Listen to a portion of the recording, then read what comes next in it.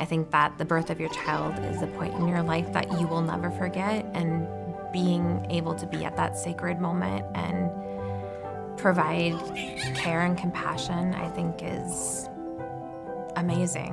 I really am passionate about taking good care of families. You know, when people tell you to keep finding your purpose, that's your purpose, is to connect with patients. Take a deep breath. To be able to provide care that you would be proud that your mom or your sister or your cousin was receiving.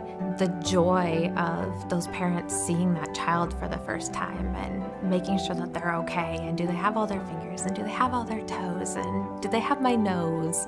What color are their eyes? It's just a really special time to be able to be a part of.